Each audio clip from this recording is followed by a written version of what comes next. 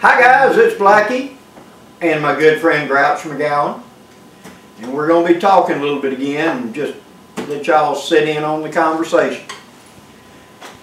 Well, brother, it is finally fall in lower Alabama. We were still getting days in the 80s.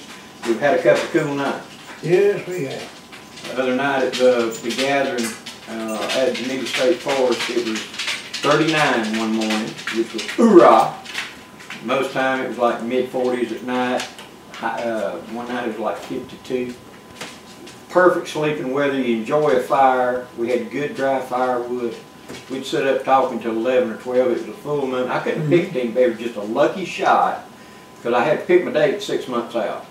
And it was a full moon, clear skies, no rain, no hard wind or anything like that, and good cool temps, and then plenty of firewood. So great time. Well, it happens. You used to put on an event on your land, and I remember we used to do one in the winter down there. Frozen Foot. Yeah. Frozen Foot. I've told the story at camp several times about the night we were all sitting down there in that big semicircle, and we wasn't paying attention to Squire. And he was running in and throwing wood on the fire, and he threw them 2 fat ladder stumps on there. And suddenly we had 12 foot of fire going up. Oh, yeah. Everybody had to run for the creek to get water to try to put the fire down, or we're going to have a crown fire up there. Oh boy, loved him to death. But There was also a night in February. Yeah. I was laying in my tent. It was probably in the 20s. 2 o'clock in the morning, and we heard, "Grouch! Grouch!" And I thought, what does that old man want? Yeah. "Grouch! I've fallen crapper and can't get out." Yeah. And I thought, oh no. He had gone into the outhouse. It was a home-built outhouse. It was sitting on the board, and the board broke. And he didn't fall in, but he fell down. It put his butt down in a hole in his Arms and legs straight up. Arms and legs straight up, and he's trying to get a hold of something to get out. He didn't fall all the way in, but he fell down in there. So Oh, he got covered. he was His bottom wash, yeah. He had to go and get in the creek that night. It was about 20 degrees. We got up and went out there and pulled him out. And he went down there and had to wash. But you know, every time in February, because Don Davis came up for years, came down for years later. Yeah. And he and I always went down, and you did it one time Yeah, with us. several times. We went down to the creek and we took a bath in the creek in February.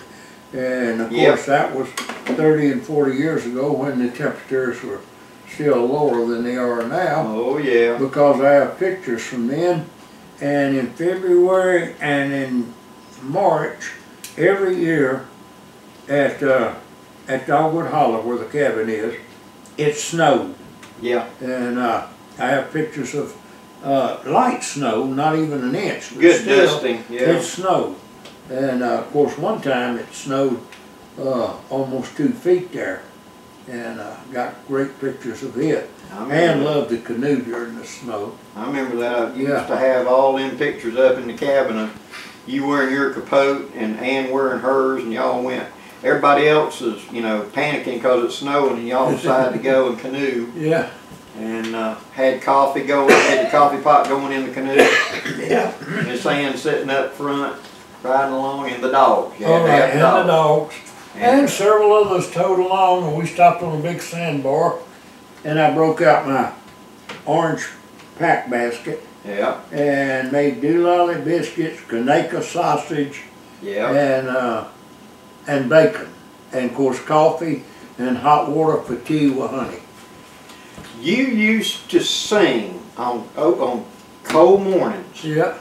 For like reveille. We were all working in them days, you know. And the way he'd wake up to camp was he would sing this song, and I could hear part of it.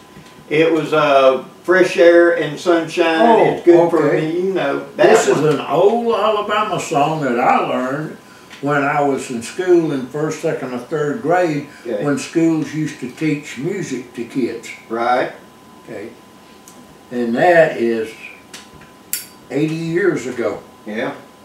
Anyway, I want to wake up in the morning where the pine trees grow, where the sun comes up even up where I'm sleeping, and the songbirds say, hello. I like the fresh air and the sunshine. It's good for us, you know. So I make my home in Alabama, where the pine trees grow. He would beller that at the top of his lungs, and that was reveille. That meant get your butt up, coffee and biscuits are going. Get up. Oh yeah, because every morning I had those. I had 3 Dutch ovens, and I'd make those great big round doolally biscuits. Yeah. And then poke a hole in them and fill them with honey and chopped nuts. Yeah. And then that big coffee pot I had, and anybody that came by, and you know, to tell you how cold it got at that time. Now, I'm not exaggerating because you'll remember this. I remember.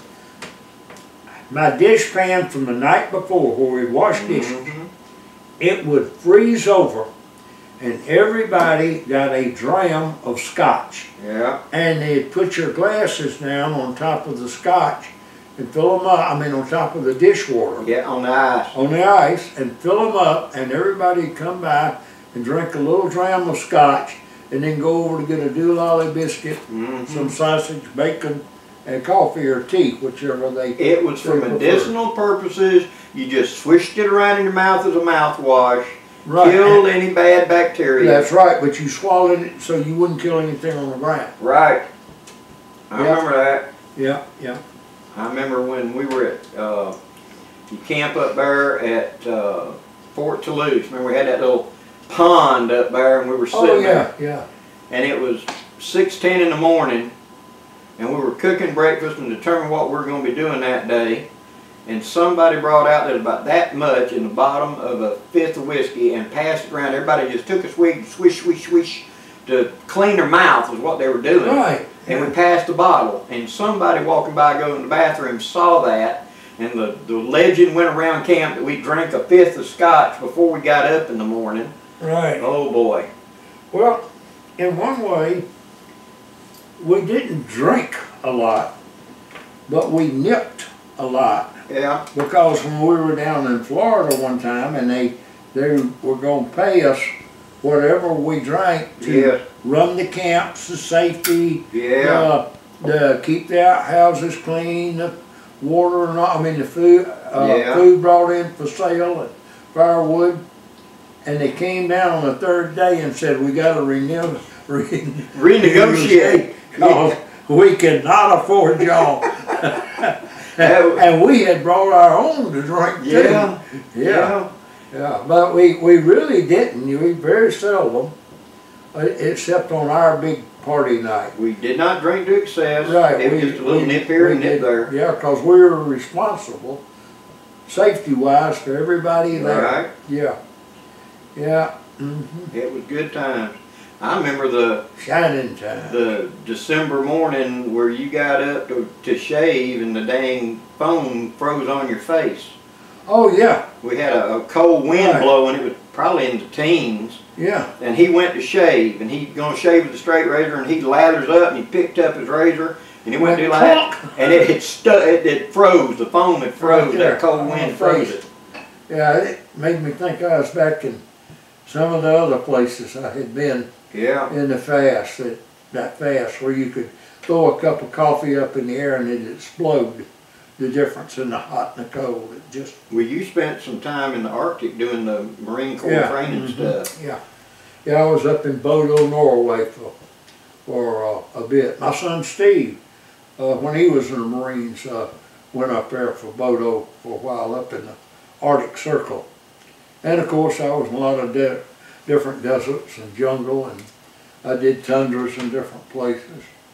51 countries altogether I played in over the years.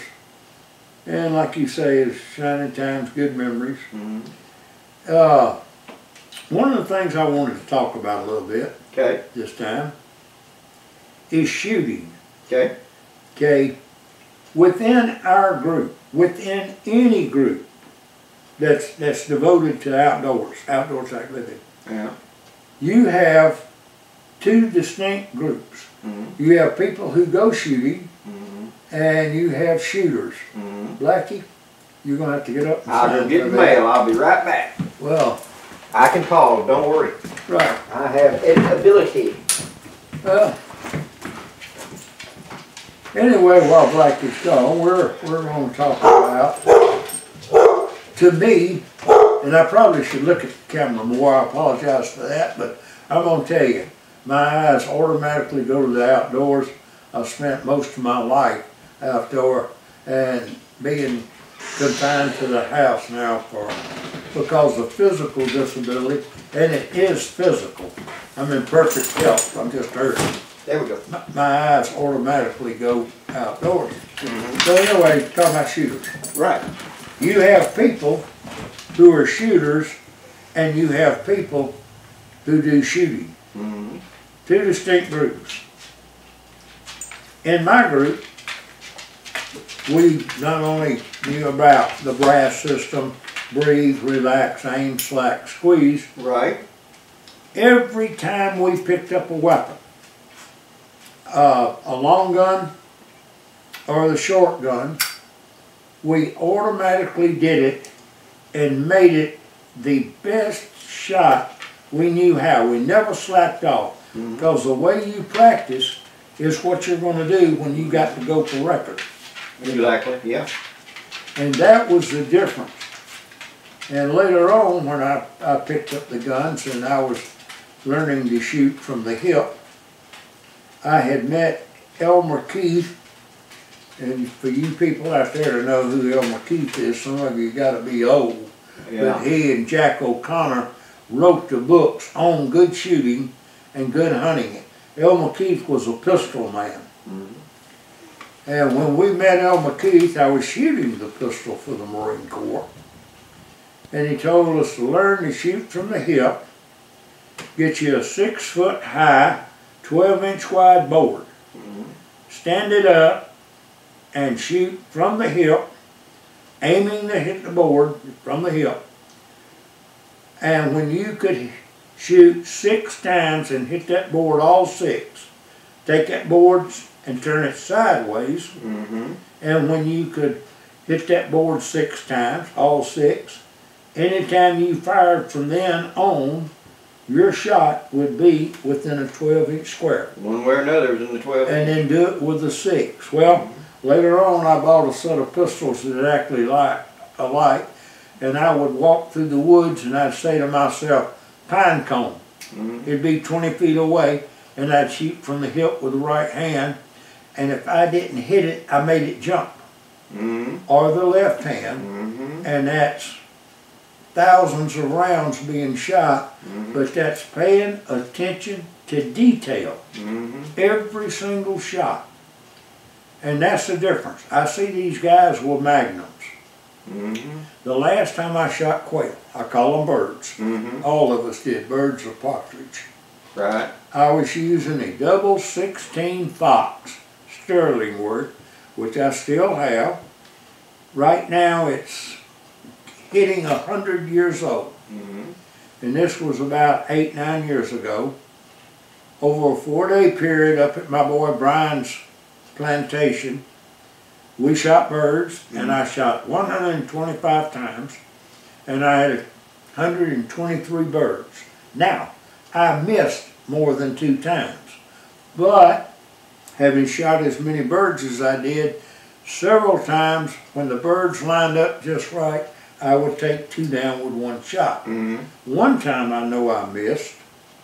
Just as I was getting ready to kill the birds, as the dogs had flushed, one of the dogs jumped up in the air after the bird, and I shoved my gun straight up in the air because I was already pulling the trigger. Yep. Or I'd have shot a dog. You'd hit the dog. That's right. Oh. And we were raised, that dog is more valuable than a car. And Well, these dogs were. Oh, These yeah. dogs sold for sometimes, you know, Brian's culls, because he's won national championship 3 times.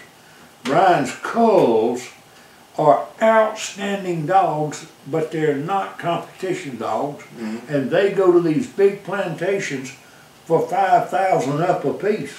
And that's the cull. And that's his culls. because they're #1 dogs. And there are people that come from all over the country to go to Brian Peterson. He just grew up here, and buy dogs from him because they're getting a great dog. But anyway, I had some people walk over and say, what kind of shells are you shooting? And I reached in there and they looked and they said, you're shooting low brass, which was called a field load. Right. We're shooting skeet mainly. Yeah.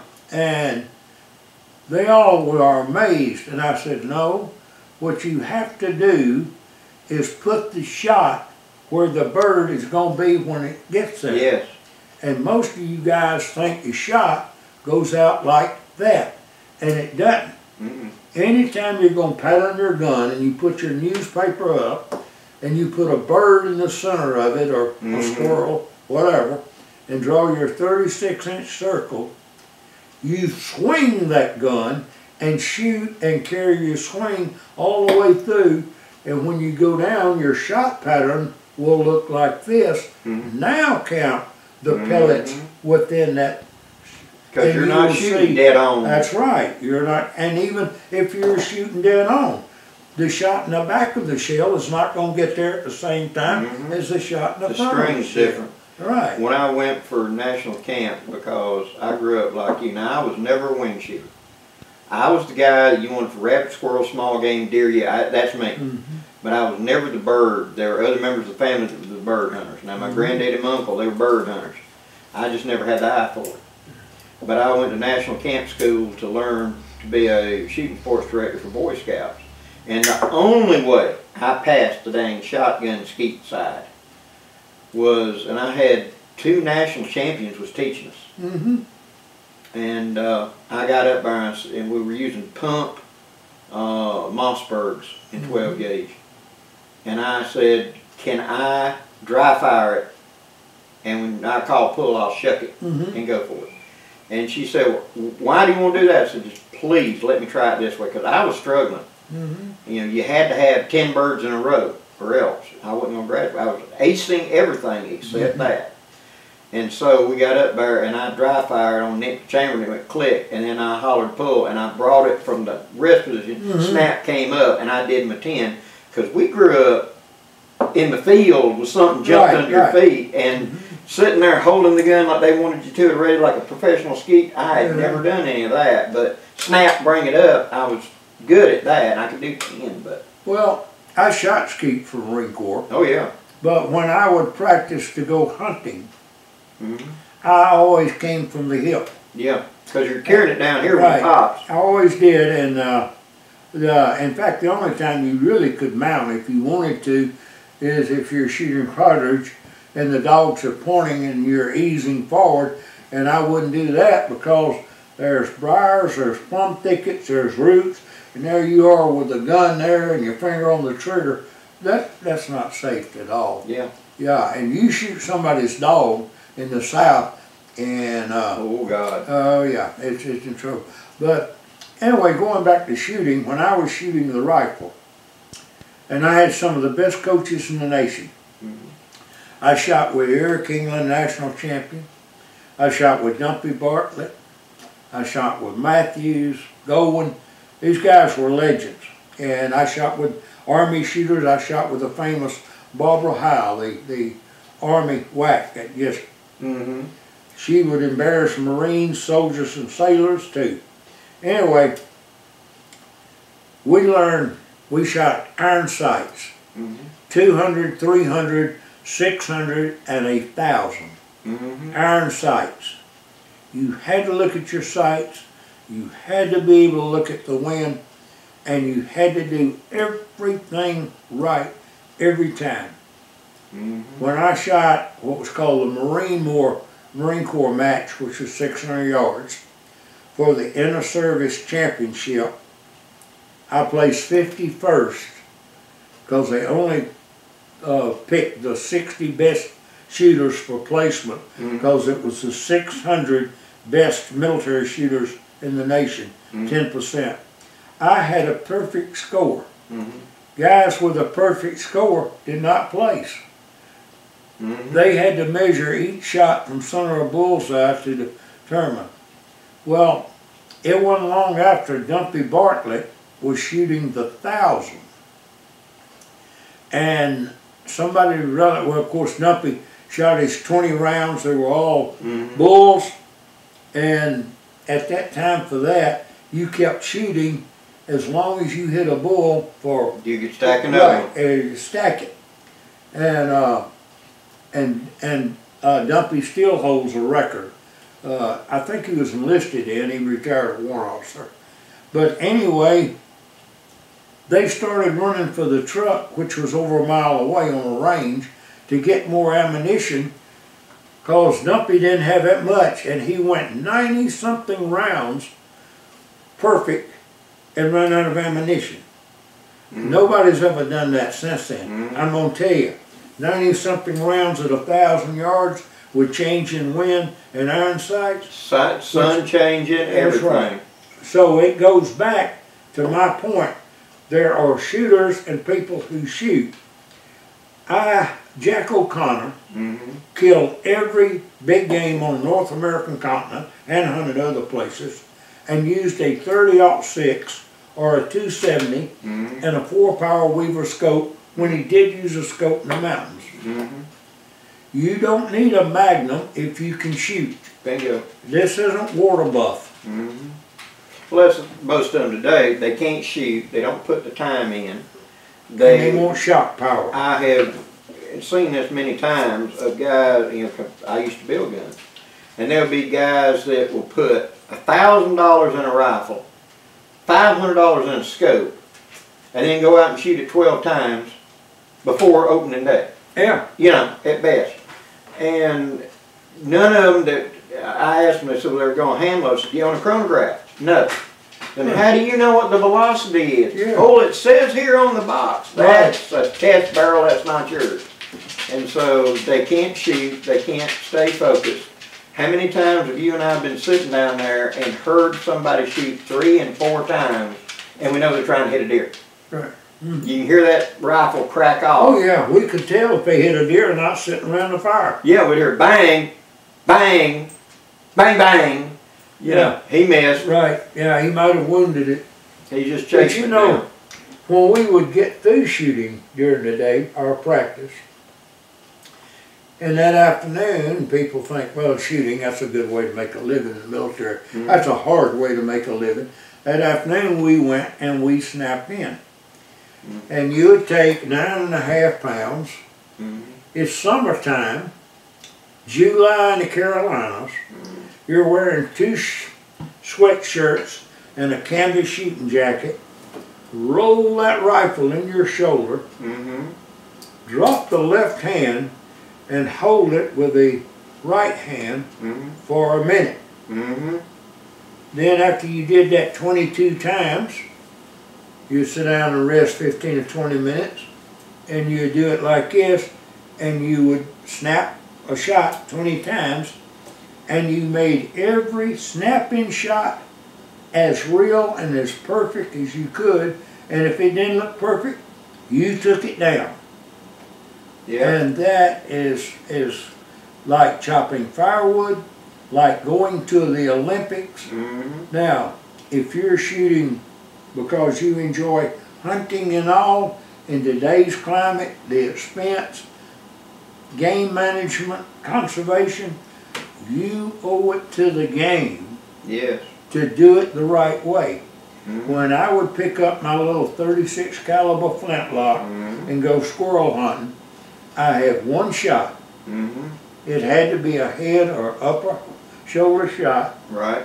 Most of the time, 50, 60 yards. 3 squirrels would do it. You come back, quarter them. You're going to eat them tomorrow because you're going to put them in the water and vinegar. You grind them overnight, take that taste out of the acorns. And then the next day, you quarter them up, and you got rice and little wild onion in it, and your thick gravy, or else if you'd gone partridge hunting, you got those quail, and you take them and baste them in a good sauce that you make, and wrap a strip of thick Canadian bacon around it with a lot of fat on it, and then stick them in your Dutch oven, and then put them on a bed of wild rice, and that was shining time. You remember, you and I came over and we went squirrel hunting. And then we went back to the cabin, we're doing that, you brining it. That night is when the other members were coming in. And remember Teddykins?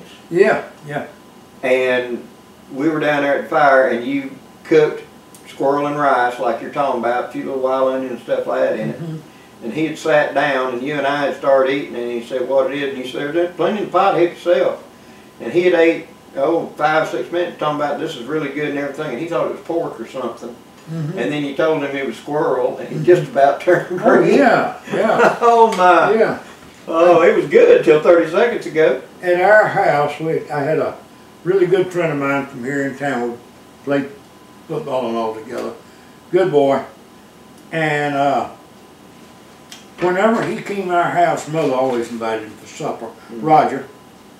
And Roger learned after the first time or two, he never asked what we were eating, because we shot a lot of wild game until after the meal, and he enjoyed it, you know. He said, but if he thought about it, the time he ate alligator, we had alligator, real white flesh, and he thought it was some kind of a bird from out west, kind of chicken or something. Yeah, but that's so true that people who did that, those days are gone. Well, even store-bought stuff. You and I, back when we would do these events down at his place, and the rendezvous, every one of us was good cooks. And we would have big meals on a given night, like on Tuesday night would be our big dress meal or whatever, and everybody would cook their specialties. We've seen an entire turkey cooked on the spit out there. Little Jeff made sushi one year, remember that? Oh, remember when we took the deer quarter and put it underground? Yep. And it never made the table? It never made the table. Meat just would flake off and just, that was that. I donated that and got it, I donated because I had to come back. And they cooked and it never made it to the table. Everybody ate every bit of it. It was 60-something pounds of deer meat. You know, you didn't have to even cut it or anything. Yep. Oh, but we used to cook tripe. Remember? Right. You cut it in small pieces. Right, I cut it in small pieces. I introduced Hope to that one of the events down there, and I said, it's beef. And she said, okay. She doesn't like tongue, so she's scared you was going to get her tongue. So no, I'd warn you if it's tongue. And it's a texture thing to her. Yeah. And I said, you cut it in real small pieces, and then you deep fry it. You batter it a little bit, you salt and pepper, and you deep fry it, and you make dipping sauces to do it. And we did I invited employees that worked for me over to the house for a Super Bowl one year, and I'm in the kitchen, I'm cooking all this stuff, and I bring out these big old bowls, and they're all sitting there watching the game. These little squares of meat. Little old squares of meat, and then like 15 or 20 different sauces. Oh, and yeah. they were just tell them it's cow stomach. I just said it was cow. I just said it's cow. And finally one of them, said, what is this? I said, it's beef. She said, yeah, but what kind of beef? And that's when the little lady that worked with me slapped her on the arm and said, shut up, I don't want to know, it's good. Yeah. Well, you know, just try it. I used to cut it up, and I did introduce some of the guys to it. And when I'd cook it, I'd take a pair of scissors or shears and cut it up in squares and put it in a bag. And when we canoe, you'd take 1 or 2 pieces like chewing tobacco and put it in there and chew it for half an hour and get all the flavor out. And then you had the option of swallowing it, or if you wanted to, throw it over the side for the turtles. It made good bait too. Yeah, because it stick together. It's tough. Yeah. Well, cow stomach is like plywood. A layer of muscles, a layer of muscles, a layer of muscles, a layer of muscles. So, yeah, it wasn't something that you were going to chew up. I'll tell you what it reminds me of. One year when we were trapping, we prided ourselves on eating as much as we could. We were going to try to eat a bobcat, 3 of us. My brother Jack, myself, and one of my sons, Daniel. We barbecued part of that bobcat. We pot boiled part of it. We fried it and even the dogs wouldn't eat it. Yeah, And I'm going to tell you, I recommend, unless you're starving, do not, you know, sit down for a big plate of bobcat. no, it's just too Just tough. sell the hide and let it go. You can never get it to tender up or nothing. I've heard that. I remember family members, they were in Korea, and they found dead house cat that was fresh killed, artillery barrage or something. So they snuck that sucker back. You know, figured fresh meat, we'll cook it. No. They figured out real quick you Right. can't eat cat. Oh, that was, you know, it came out not long ago as somebody said people up north were eating dogs and cats. Well, I knew it was a lie, because ain't nobody eating no damn cat. They'll eat dog, but they ain't eating cat. That's right. Well, I've eaten dog. And Oh dog's yeah, I've good. eaten dog. Yeah, puppy. There used to be a Korean restaurant yeah. over in town that, Right. that they did Kagogi. I don't know where they got the dog from, Right. but they did Kagogi.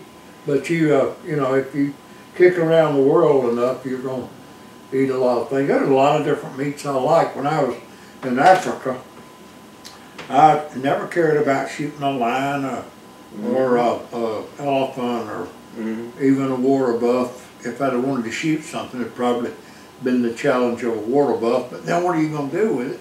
It's too damn tough to eat, and I don't collect horns. Out of everything I've ever killed, I kept hides. They're on chairs and make stuff out of. But there's only one set of horns in this house, and that's because they were so perfect. Yeah, that rack. Right, it was a perfect rack. I've killed deer with a lot more points. Never bothered to have them mounted, but this one was, everybody that's seen them has said, God, they're just almost perfectly symmetrical. So, well, what's one animal that if you could step back into your 30s and back into your hunting, what's one animal you always wanted to hunt you never got a chance to? Anything on the planet. right. All right, to challenge myself, I would have liked to have gone for a grand slam in mountain goat. Because you have to climb. Yes. You have to fight that weather. You have to shoot across valleys and read wind, go in two different directions at the same time. And just the sheer challenge of doing everything right. You know? I hear you. Now, I shot one time, shot birds, driven birds in Great Britain. Did not like it. To me, it was a slaughter. Right. Somebody handed me a gun and me just shooting, bang, bang. I totally did not care for it. I also went on a stalk.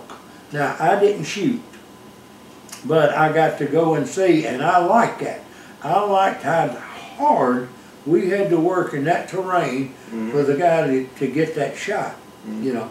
Now, you know, at one time, I used to wear an old Irish walking hat, I remember and that. I had those badges around it, Yeah. and it was different things I had shot and what have you, in clubs I belonged to. And I had wild boar, I had one of the deer from Europe, I had different type birds, and these things are on this green background, and they're silver or pewter. And then, of course, I had salmon that I'd caught. And I was proud of those, because to do that, I had to go through school and prove in Europe that I could meet their standards to do it. And so I took those badges, but I didn't care a thing about the horns or anything like that. I understand the driven bird shoots. What they do with those birds is you may kill 1,000 birds that day. You'll have 100 shooters out there. You paid to shoot. You get 10 or 12 birds to go home with, and you paid a lot of money. Oh, I bet. And you had to put on shooting clothes too. You must be properly dressed. Oh, yeah, that's another $1,500. Anyway, they take all of these birds and then they use them through the year because they have to make money to keep these huge estates up. Yeah. Unless you're born with lots and lots and even more, lots of money, you can't do that. Yeah. And I don't have a lot of money, and that, of course, I never wanted to do it anyway. But well, it's like a lot of the African tribes that are selling hunts. They're not doing it out of desperation. They manage this herd, and they realize that this old Cape Buffalo has got past his prime. He's become a danger. He's becoming a problem. He's already reproduced. It's time to harvest him. Well, they'll put out a thing and get somebody to come in. They're going to take him in there. He wants horns. He's going to do the dangerous job of taking him. He gets his big hunt, and then that whole village gets all that meat, because you ain't coming out with all that meat. No. You're going to get a meal out of him, you're going to get a horn. You know, that really came out of the World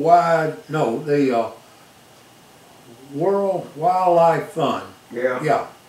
And what they did is they went over there and they talked to these people that instead of going out there and using modern weapons, which all of them can get, and killing all the game around them, Yeah. that if they help the game wardens protect the game, that, number one, and they do this, that when these tourists come in to take pictures of safaris, they get a part of that money. Yes. When a hunt group comes in and they establish this range they can hunt on and all, they get a part of that money, and it's a crop.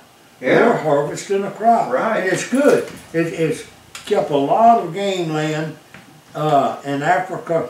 Game land has kept a lot of animals there that would be extinct by now, and it's kept a population healthy. Good stuff. Yeah, I saw a documentary where they were looking at in this big old pride of lions. There's actually 3 prides in that particular area, and they know every animal. Of course. They got it named, and they were pointing out the one, I want to say his name was Virgo, and he was the big head honcho, had been for about 12, 14 years. There were 2 other young males coming up fighting him for control of the pride. He was about to be losing his crown, and so they had announced that like the next year they'd be doing a hunt.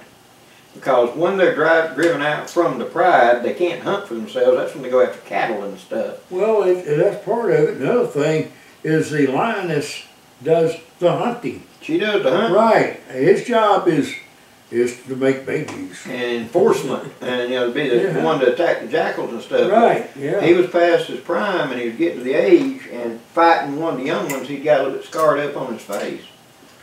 And so they had, the whole village had come together and talked about it, and, you know, they got a sheet up and they put up a picture of him. Everybody knows him on the site, you know. And they said, we're thinking about next year letting him be harvested, and everybody raise your hand if you're in favor of it. And they said yes. And so the guy that was coming in to actually hunt was from Germany, and he was paying several thousand dollars. Several thousand dollars to come in, and it was showing that that money was already earmarked in this village. Their share was for education, a new water well that they needed, and some more medical supplies for a little clinic they had. And then came in, he had 3 or 4 days of really good time. They fed him, took care of him, took him out there. Of course, they know exactly where the line is, but instead of just taking him straight to it, they took a couple of days to kind of give him a little hint of it, got him to shoot to make sure he could shoot. And they took him out there, and he got his big chance. He took the line, and then he had pictures with the line, and then they brought him back. And of course, they professionally skinned it. The hide was then turned into a trophy for him, and that was going to be money. The meat, the biologist got 2 samples and meat samples and some other thing, and that's for they're doing research on the health of the animals.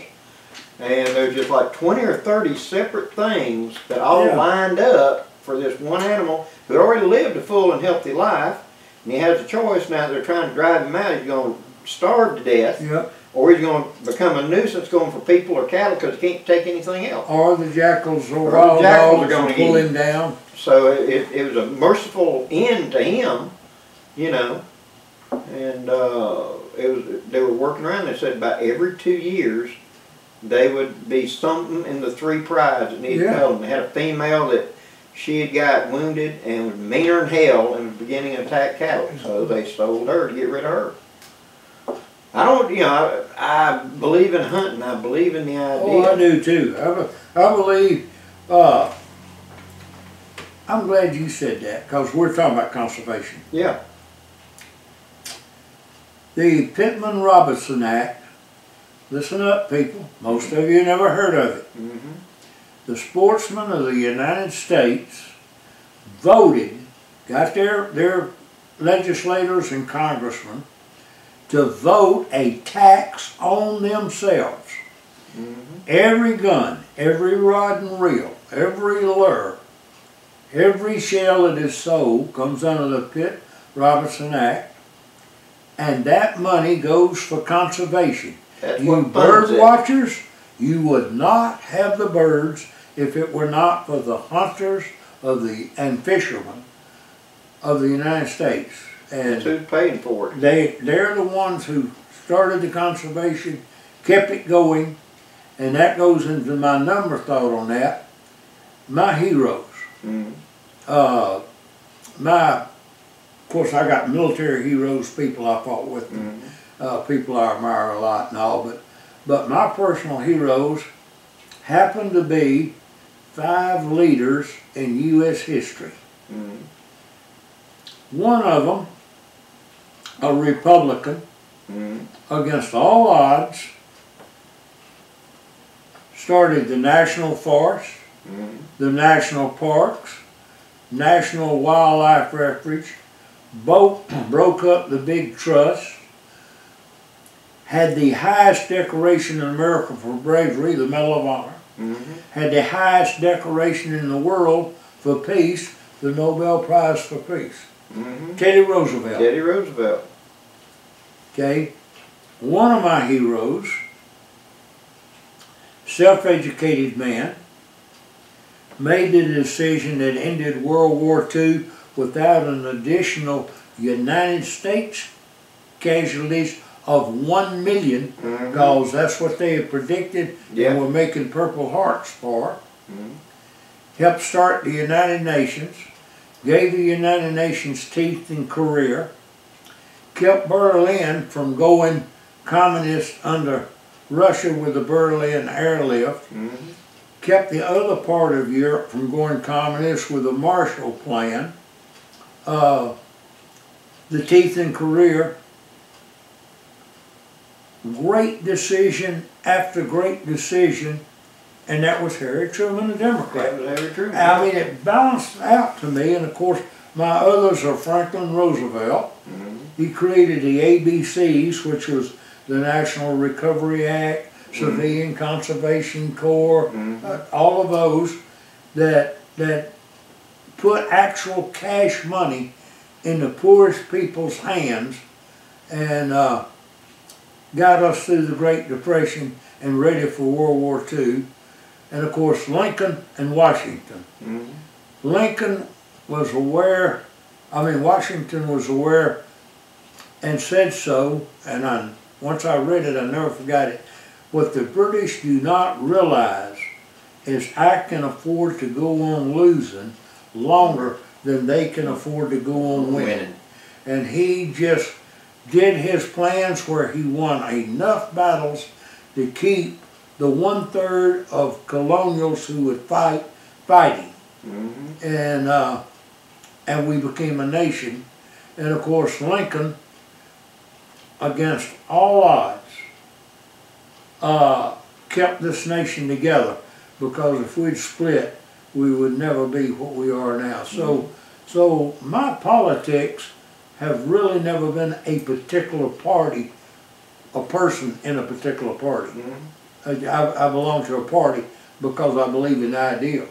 But my politics, because of that and because of my heroes, has always been the individual who runs and what he has already given to this country, or she, and what I think they can continue to give. You know, not my sons, who happen to belong to a different party, one of them, was amazed to find out that I belonged to 2 different libraries and was a plank owner in the other party. I said, I believed in these people. I saw what they did for this country, and I honor them. And he was just totally shocked that I did that. That was in Alabama, the way we grew up. It was the individual. Yeah. We weren't party, you know. Yeah, we didn't have 2 parties. Nobody cared about a party. It Yeah. was who the person was. And if you try to nail them down one way or the other, but in my case like that, my family was a lot like that. I never heard what party it was. Yeah. It was who the individual was we were talking about. And we were kind of, everybody was independent. It was who's the guy. They really were. For one thing, I remember after Big World Jim War Folsom. II. Oh yeah, Big Jim. Kissing Jim. Kissing Jim. Yeah. And, only Alabama could have him. I don't know. Huey Long was a close in somebody else's Yeah, state. they shot him down. They got him. They didn't shoot Kissing Jim. There was a lot of individuals. And he was called big because he was about 6'5", 6'6". He's a big man. His cabin is over there at Elba, right beside the jail. He paved the country roads, not the main highways. Yeah. He said he was going to get the farmers to market on rainy days. He found out. What a legend, you know. He found out that there was a federal fund for each state for emergencies, and that the governor could declare an emergency. And he did. And he declared an emergency. It was something like too many possums were being run over or something. And once he got a hold of the funds, he immediately threw them out to pave the county roads where they could take them back from him. And contract's already gone, been paid for and everything. We got to protect the possums. It was over possums. But really, he was taking that money to pave the county roads and get farmers to market. So. Well, I remember my granddaddy talking about him. You know, of course, I grew up in a different time. But now, before we get off on that, hold on a minute. There's something I want to talk about. Because back to that guy hunting and etc. Down here in our neck of the woods, in our life, years longer than mine, we've watched the deer herd come back. That's right. We've watched the alligator come back. We've watched, when we were boys, whale are coming back to a certain extent. Yeah. The armadillos showed up in the 80s. There wasn't armadillos here when I was young. Maybe in your day, but not mine. The wolf has come back now. The coyote and the wolves are now here. I'm hoping to live long enough because they've turned loose elk in Kentucky and they've got to move into Tennessee. I want to live long enough to see them things move into Alabama. Wouldn't that be something? You know, Alabama had a wolf. Yeah, the Alabama red. That's right, the Alabama red wolf. Yeah. And it tall legs. But to see that, I belong to the wolf people in America out of Minnesota that do most of the research and what have you, have for years, and funded my own wolf for a long time. And I have her paw print downstairs and her certificate and all of that. But and that's the way I am about life is try to put back more than you took out, no matter what. And I do that with a lot of things. And I think because of it, I built up a fairly decent reputation that where my family will not have to be ashamed of saying, you know, we came from that family. Well, you remember back toward the end, whenever it got where we weren't canoeing together as much, that time that you, me, and Larry floated down and that whole flock of wood ducks. Oh yeah. Stayed just, that was, we saw the baby raccoons that day. They were in that tree right over Larry. The baby otter and the mama. There was probably 30 of them wood ducks. And we were on that creek, Pigeon Creek. And we saw one other thing that day. Great blue heron, what else? Okay. Yeah, that great blue I saw it and I thought it was a water moccasin doing this. Yeah. So I motioned y'all to come up and y'all had, well, you already knew, but Larry had to be taught not to talk in the woods. We talked to each other, we got right next and whispered. It was a turkey in the water. Swimming. All the way down, killing the lice, the mites on it. The only thing up was his head, and we got there and we watched it walk up the first bank, wings dragging on the sandbar, and then hop up 2 or 3 feet to the second wash, and then walk off in the woods that way. The only time I have ever seen a turkey kill mites that way, but I see birds in my bird bath do it all the time. Yeah. Yeah, we just did not fly, and he could have just flew across. He chose to get in the water. Oh, he's walking around. Like he said, and walking around in a circle, he's drowning the mites that are on him. Yeah. By sticking just his head up out of the water. And he I thought really it was a moccasin head. Water moccasin doing this. Yeah. Coming through the water, and I was going to use a machete on him. All them big old turtles. Oh yeah. We'd be real quiet. Soft shell turtles. And you'd come around and be on the end of a log, and he'd be sitting there asleep, and Grouch would reach over and tap him on the top of the shell and wake them up, and dive in. Well, that'd be up around 11 o'clock when the sun was hot. Yeah, you're getting in that sun. Yeah. I had that little bitty spit kit, which was only like an 11-foot long canoe. It's a pack canoe. And he had this great big old fiberglass cargo canoe. And he's just going 16 foot. 16 foot. He just one stroke, bring it up, one stroke. I'm playing Hawaii 5-0 back here as fast as I could go. Keep up with him. He'd just go stroke. He had such mass and momentum, he just kept going. Well, you got to remember, I canoed the boundary waters. Yeah. I canoed down through Central and South America. I canoed a lot in Africa. I found out which end of the paddle to put in the water. Yeah, yeah, yeah. It made a difference. It did. Once you turned it over. Yes, it does. Which way it turned. And poling. Yeah. Oh, I love the pole. Stand up in the canoe and pole. We had that 12-foot, 15-foot pole, that piece of rubber on the end of the pipe. Right. So it wouldn't sink in the mud. And he'd just go poling up with what it is. You'd get in, stand up in the canoe, spread your legs out, and you're going to use your feet to maneuver the canoe to hold on the pole. So you bring the pole up and you stick it on the bottom and you walk down the pole. That's how you propel yourself. And you go upstream. So you go upstream as just far flying as upstream. just flying upstream, and you go as far as you wanted to go up there. Then you found a place to pull off on the sandbar, and you put all that down. You take out his fly rod, start working with fly rod, and float back. See, so you didn't need a motor, didn't need a truck to carry around there. You just go up, and then you float back. Oh yeah, going up the waterfall. Up but you know, I was thinking about that yesterday. I really was, because I'd gone down to Central America one time. We were going to hunt Cubans that were coming in to blow up the canal, and we got them. But when we got there, they had these instructors come out to, you know, sort of get us in time and tune with the jungle we're going in. And they had these dugouts, and they're about this wide. And they said, a white man can't use this. I got in that thing and zipped around. You know, I didn't try to say it, I stood up, and I turned around and told him, you evidently have never seen a boy from South Alabama, South Mississippi, or South Louisiana. We call them P-Roads. P-Road. Yeah. We grow up shooting, standing up out of boats like this. Yes. Because we don't shoot ducks sitting down. We stand up, and if you're going to spend a 10-cent, at that time, 10 cents on a shotgun shell to shoot, Daddy expects you to bring something home. Yeah. Yeah, but when we were boys, you still had stories about those old guys who'd been cavalry guys. Oh, my grandfather was first Alabama cavalry. With cavalry, and they had turned loose the dogs, running deer, and be on horseback, staying with the dogs.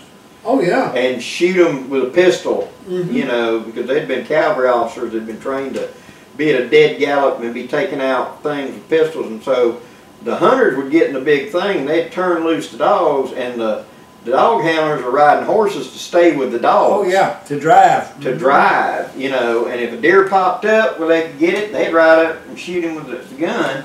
And that, you think, oh, that's terrible. You ain't. That took a lot of skill. You're holding on with your legs. Yeah. Yeah, you got to have good legs. That's why so many of them were bow-legged. Yeah. is over the years your muscles and bone took that set. The reins are in your teeth. Mm-hmm. The brush is just slapping the fool out of you. And you reach back and pull out that carbine or a pistol, cock it with one hand, and then ride up beside the animal and shoot him. And that's that tale on the Alabama River where they had, a couple of them had ridden down to the river and rode across at a shallower place, about waist deep on a horse.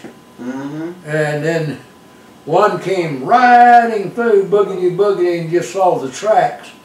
And he rode his horse off in there and realized it was a deep place and was pulling out his carbine and went off. Yeah. And hit the horse's withers, and it jumped to the middle of the river. Yeah. And when he came out on the other side, the ice forming on him, and the old man broke out in the filth of whiskey and threw the top away. Yeah. Took a swallow and handed him the bottle and said, "Here, son, you need this more than we do, and you sure know how to make a horse take the water." Yeah. I'll tell you. He was mad at that horse because it had shied away. He'd bring his gun up and the horse didn't want him to shoot and he shied away, so he was bearing down on the deer and the horse was getting and he got mad at it. And so when he rode up there and he saw him, he gored it like crazy and went charging that dang water, and he was going to grab that gun out. And just as he got it right there back, the thing went off and bang, and that was it. The horse went vertical. Came down right in the middle of the river where it's 20 feet deep. Baloosh. Horse from behind. Yeah. When they got out on the other side and stood there 3 minutes, ice started falling. Many a time, in fact, you and I and the captain, the keeper of the spoon, I talked to him not long ago. Oh, cool. Yeah. The keeper of the spoon and several others were in North Carolina when they first moved the southeastern rendezvous up there. I remember. We were in the mountains. Our tents are set up at an angle like this. Had to put firewood up under the front of the cot and you're on a slot. And tie the bed to a tree outside to stay in it. And we were sitting there and it was raining and they had rotten firewood. It didn't even make smoke. Yeah. And everybody was watching icicles form off their hat as the water ran off. And the captain says, "Grouch, are we having fun yet?" And I said, "Captain, I don't think so." And the next morning, Alabama was on its way back to Alabama. We packed up. That was into that. But I will say this, they learned a lesson. And next year they had decent firewood. Yes. And the mountains were still steep, but they didn't have as steep a part. Yep. Yeah, they learned that just like it was 200 years ago, if I wasn't comfortable, I'm going to go some other place. I remember Oak Mountain for Frozen Foot, and you had to get out to take a whiz. And when you went to I did that a lot. Yeah, but when you went to get back in that sleeping bag, Uncle Dog was in the foot of that That's sleep. right. He went to snarling and snapping. Right. You were arguing with, "Damn it, it's me!" You had to take the sleeping bag and shake him out. It was a dachshund. He got all the way to the foot. He was warm. You're going to put them cold feet on me? Yeah, but Uncle Dog went to war with me. Yeah. For real. Yeah. He had 2 parachute jumps. Yeah. No, 3 jumps. Been in a submarine twice. Been aboard ship with me. Yeah. So he'd been around. But I remember another time at Oak Mountain. Myself and Swamp Owl, Brian Lassiter, Swamp Owl, had thrown up a little lean-to next to the creek. And I had gone off and left everything but one blanket. I didn't even have a capote. I never did that again. It's funny how you will really learn. It really motivates you. Yes, sir. Some of that in the mountains in January, 6 degrees. It was the lowest 6 that night and 20-mile wind. I had taken a couple of big rocks, put them in the fire. Then I had put them in a hole that I dug and covered them with a little dirt. And put one at my feet and I laid on it and slept. And you thought that was neat as hell. Yep, he made a hot bed. That's right. So you went and got yourself a rock. Yep. You went up beside the mountain to your camp. Up on a ledge up there. And you put your rock in the fire. And then that night, you wrapped some material around it. Yep. Put it in the bottom of your sleeping bag. And Swamp Al and I are sitting down there at the fire drinking a little coffee, trying to stay warm, smoking our pipes. Mm-hmm. And we hear, fire! Fire!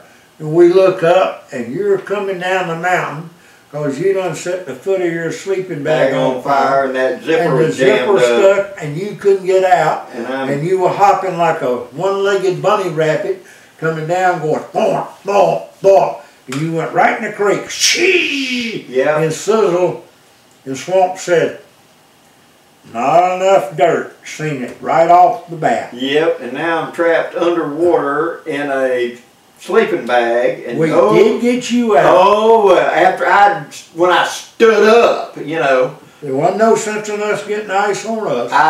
It was was only a couple of feet to the bottom bank. finally gave, and I pulled that entire sleeping bag out. I went out of the foot. When I broke surface, gasping for air and everything, they were standing there. He had a mug of coffee going, hey, you okay?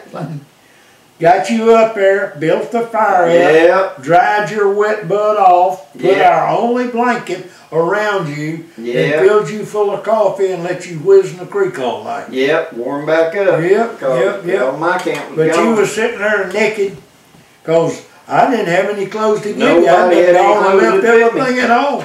In fact, I was wearing a shirt and then a leather jacket, Grouch jacket, and a breech blouse and moccasin. That's it. all I had, and it was, and my blanket, 6 degrees. Yep. And yeah, I never made that mistake again. Hey, 2 or 3 years later, we were at an event that was a Scottish event, and we were sitting on the deck out there. I remember that, and that At the Lions Inn in Mobile. and that cool breeze was coming across. Yes, it was. And that And I was wearing kilts. 'Cause I always whoever traveled. that dude was, he was somebody in the state government. You knew who he was, and he walked up and was talking, and he said, you know, ain't you guys cold sitting out here?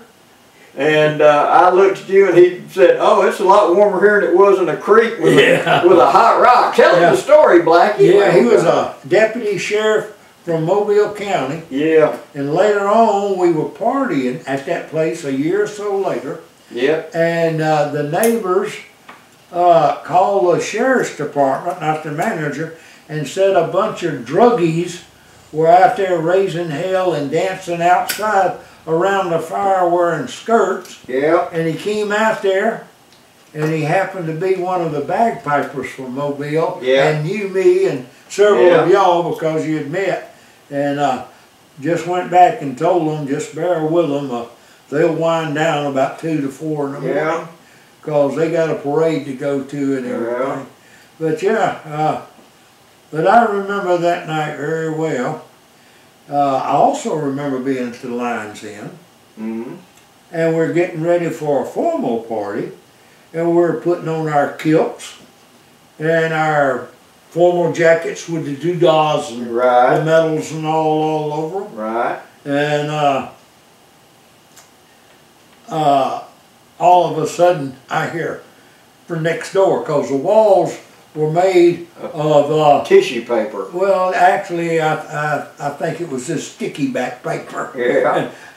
I heard Larry, old fuzzy butt, say, "I forgot my kilt." Yeah. So he came running next door, and I said, "Larry, being we're only going to a formal affair, this is the only time I've never brought more than one kilt." Yeah. So I told him, I said, Blackie came down wearing a military set of clothing, and tonight he's going to put on his kilt and a military jacket. Yeah. Go borrow the military trousers and wear your kilt jacket with it, because he had it, and nobody knew the difference. Yeah, he come banging on my door, I remember. and I opened the door, and he says, "I need your pants." And I went, "Okay," so I just shut my pants off and handed them to him. "Go ahead." You know, because Hope's in the bathroom getting ready, and she said, "Larry forgot his kilt." He's running the Grouches. You hear him go across. He ain't got a kilt. He's saying, go get your pants. I'm like, what? He's saying, go get your pants. I opened the door. I already happened to know he knew it. And of course, he had and he said, because all of us could hear, I want your pants, take them off. And you took them off in the doorway and gave him the hot pants. I have. Let me tell you another time like that, you'll remember.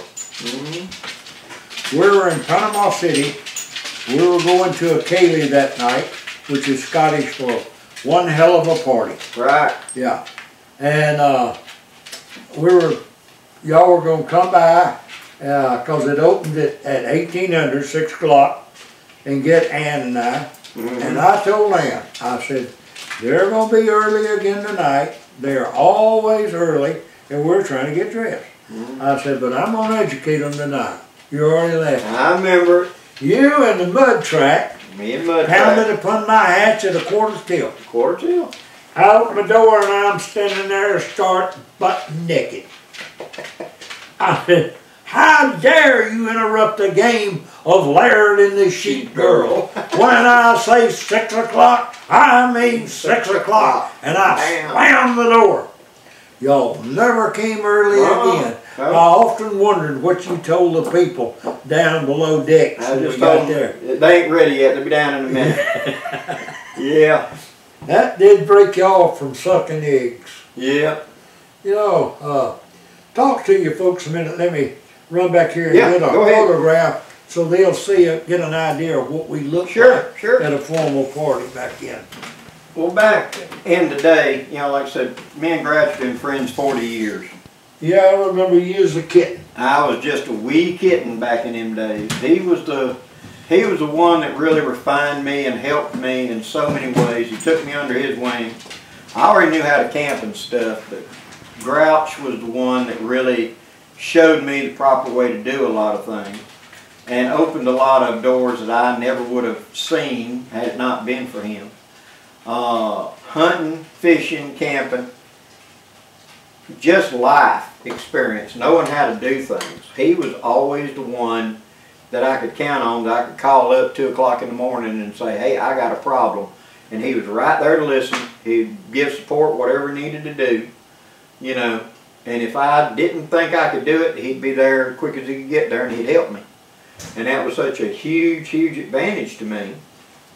But having a kindred spirit that we could talk about common hunting, fishing, camping, the way we grew up, old southern living, recipes even, stuff like that. You just never knew what he was going to come up with at the next event. And what's this picture you got? All right, I'm wearing the formal Scottish jacket, miniature medals, and my Knight's Cross, and this will give them an idea of even in the woods when we dressed up for our formal night. Right. Or we went to a Scottish event, because we wore Scottish clothing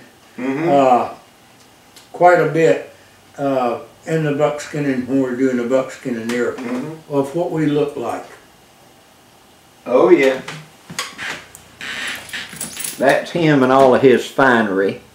That's the miniature medals, Knight's Cross, French parachute wings, U.S. Marine Corps diver's badge and parachute wings, and then of course my hair, right? But yeah. And he's so humble about it, I know. Yeah, well, you know. It ain't bragging if you did. Well, it's not that. Yeah. There was roughly between 30 and 40 of us in the Red Wolves. And every one of us did this. We set up one night and up here above Montgomery, where we were in charge of security and what have you, and we had several thousand at that event. And we were having our formal night.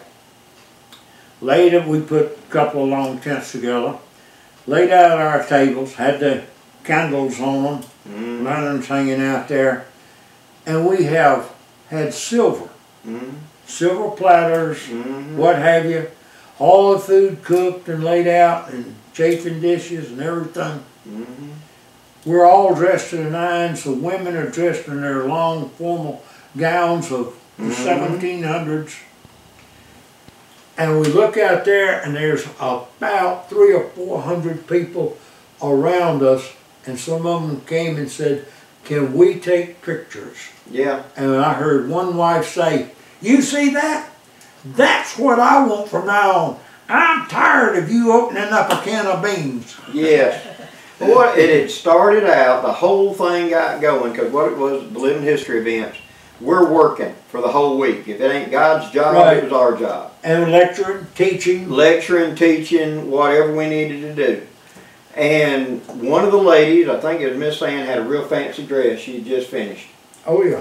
And I had made Hope's dress for our wedding. Well, you know, I made Leslie's We wedding made dress. we sat I there and love sewed it, it yeah. on her, but we'd made that dress up, and Miss Ann was complaining there was no place to wear that because there wasn't anything at these events that you could wear it. And so we decided to do a dinner, a fancy formal dinner, so the ladies could get dressed up in their finery. Well, that in turn meant that we had, each of us, get dressed up in finery and etc. And us cook all day. And us cook all day, because the ladies didn't cook, we guys cooked.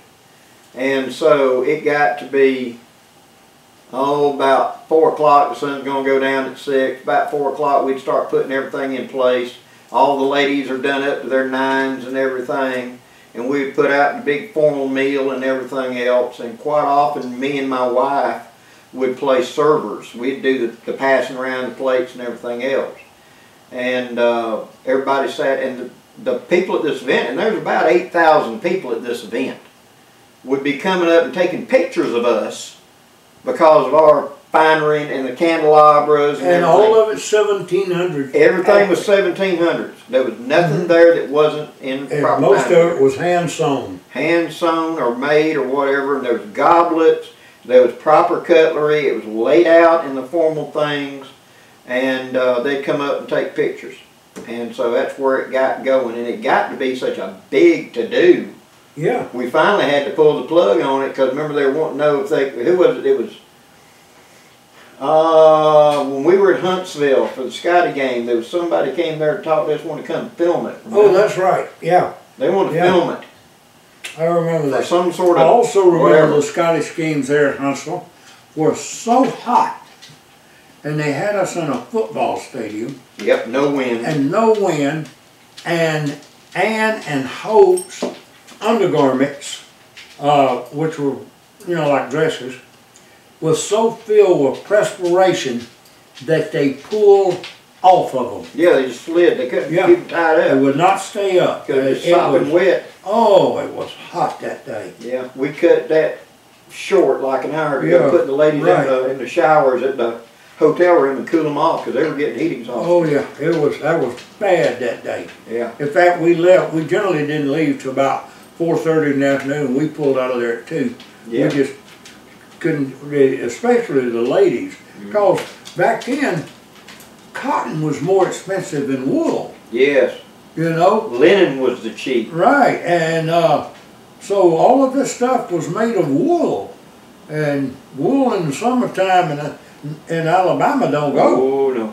Wool whiskey. Remember Wally up there at Fort Toulouse, he wanted to wear the dang uniform they had up at Fort Louisburg in Alabama, which was a wool blend shirt, wool blend underwear, wool blend pants, wool blend vest, then a waistcoat, then the greatcoat, Right. and then a big old felt hat. In 100-degree heat in Alabama? Yeah, he'd been dead in an hour. Yeah, he wanted Of course, to he'd be up have there. cooked tender.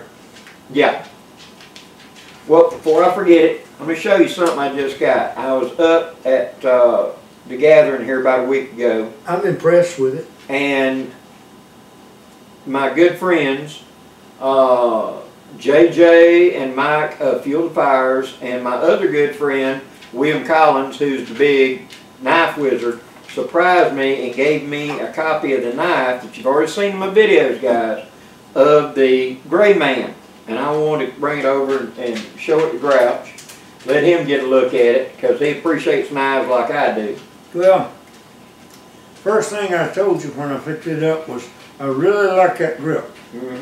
You can, your hand can be cold, you can have blood all over it, and it reminds me of some of the knives that we had made for fighting, in that we'd carve finger grooves, because blood is like oil, it is slicky. And when I picked this up and felt of it, I really like that grip. I like the thickness of that blade. That means that if there's a car on fire, you can stick this right through that window and pry that window out and get somebody out. Yep. That means if you're upside down under a boat, you can cut your way out through that aluminum. I'm telling you. Yeah. It's well made. I like the point, the spear point. It's even on both sides, so it's not going to run one way or the other. And it's got the dull on the back, so you can pop in and use it for skinning. That's right. Yeah. In fact, when I would skin, I'm going to touch your blade now. You got to wipe it later. I will. Okay. I would hold a knife like that and go right down and skin. Yep. Finger tip right on the back of it, so I could make sure I didn't cut through my hide. Yeah. I like it. That's well made. Since we're not out there playing kill somebody, I like the International Orange, so if you accidentally drop it and you walk through, you're not looking for something camouflaged. Yeah, it will shine one way or the other. That's right. I like that. All positive. Of course, my favorite knife of all times for all around use. I bought it in 1959. I carried it in a lot of different countries. I have used it for real on a variety of things, including man, is my British kukri. That heavy blade, it lets me have a short machete, it lets me have a shovel, it lets me have a frying pan to cook off of, it lets me have a weapon of war, you know, and I've had other kukris. I've had really nice looking ones with beautiful horn, a lot of brass and all, but I went through about 4 or 5 sheaths, and finally about 20 years ago I got a piece of seasoned hickory and carved out the sheath, because they're made of wood, and carved it out, sanded it, glued it together, and then took Marine Corps 1,000-mile-an-hour tape, which people out here would call triple thick duct tape, with a cloth backing, and wrapped around that sheath, and I've never had to replace it. I remember that. Well, the sheath, a good friend of mine up in Ohio, Randy, at Stitch Gear. Thank you. StitchGear.com. He makes these sheaths. Remember how I used to carry it, Ron? I carried my knife in Cheyenne style. You can run your belt through here or through that to do it Cheyenne. The guys that fuel the fire, they like to carry these knives underneath the shirt horizontal, concealed, so it doesn't attract a lot of attention that way. And it's got a regular belt loop. Now I'm the one that added these wire lanyards, because I've been clipping me a strap on it and putting it on like a baldric initially. Because you and I talked about that early on. When you got a sheath that's brand new and it's real tight, if you're having to stab to put it in, you're going to cut up your sheath until it kind of gets wore in. And so I wanted to be able to get it up here where I could see the mouth a lot easier to put it in and out. But good leather. Well, riveted. I was always, you can't have too many knives. And we both suffered from that affliction. Right, and when I went to war, and I did in a lot of different places, 23 different countries, I had a short boot knife. These knives are not necessarily to kill a person. They're to be able to get to when you need it. I had a friend of mine die. We were parachuting, and he got hung in a tree on the back of his cartridge belt. Right. And every time he moved, he slid up, and finally it forced air out of his lungs, and he died of asphyxiation because he could not get to a knife. Yeah, to cut himself free. That's right. And I had another one that died almost the same way, except his was a static line under his throat, and he could not get to a knife. So I had a knife sheath sewn on the and my small of my back horizontal with the belt, so I could reach back. I carried one up here on my harness, one in my boot, and then of course my kukri, and then a pocket knife. Right. And but every one of them had their purpose. And I never used my boot knife except maybe to fix food or something. Never used my knife up here. Used my pocket knife a lot and used my kukri all the time. Oh. But if I needed it, it was there. I remember when because you had that Puma belt knife. You kept that thing, that was for deer hunting, that was for shark. Oh yeah. Well, I got that in Africa. When I was over there playing, when I left,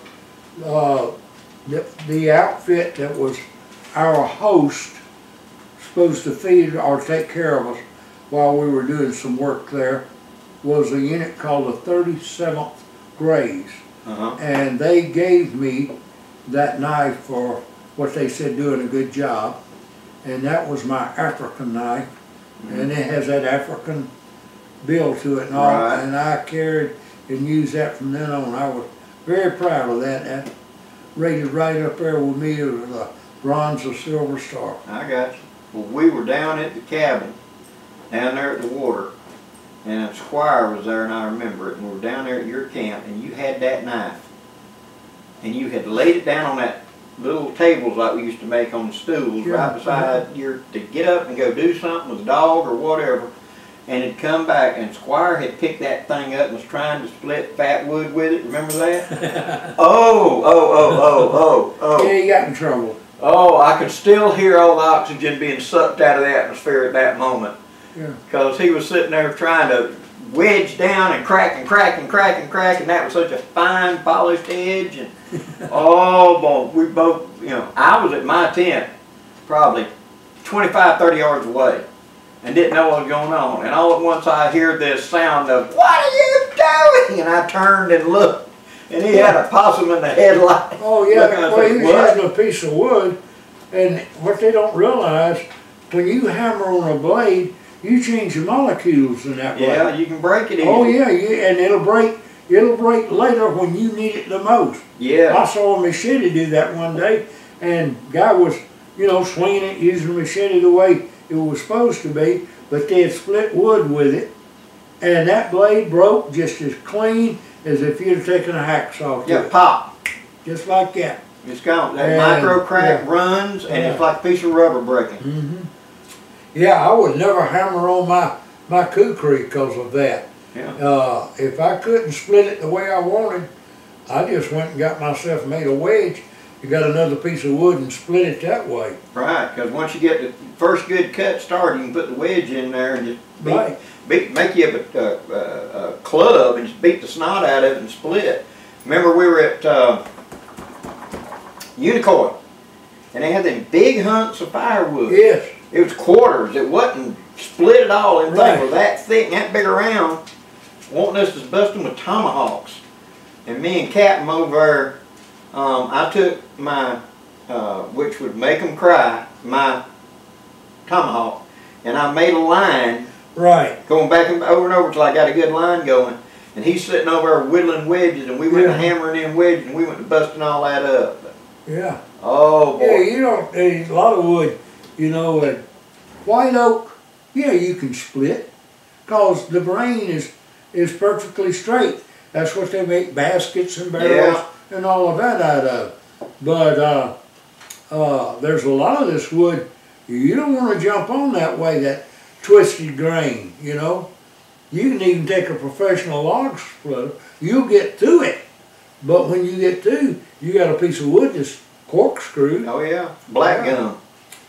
Black gum. Black gum does not split. It may come apart, but them fibers just run like waves through it, and you never get anything. You hydraulic press will bust it, but it is not split. It's just busted. Do you remember how to tell a black gum tree from another tree? Tell the audience. It is the only tree that when you see it growing, the limbs come out at a 90-degree angle. Yep, they don't go up. There's They no go up, straight out flat. No warp, a 90-degree angle. If you're gonna cut it, it don't make good firewood. And if you're gonna try to split it with an axe, it's an effort and futility. But if a man wants to carry a cat home by the tail, I say let him, because he's learning a lesson he wouldn't have known any other way. He has got a life lesson. That's right. You know, we've been at it. We have, and I think my battery's about to run out. So well, that's okay. I've enjoyed being with you folks this time, and I'm glad that Blackie and I got to walk down memory lane, because we don't do it enough. And I want to encourage you to build good memories, so when you get, like me, old, you have a lot of good memories to go canoeing with, to dream about, to share with others, and to encourage the young kittens coming along to want to do it too. Exactly. Brother, thank you. All the way. Till next time, guys, I'm Blackie and the famous Grouch. Safe journeys, everybody.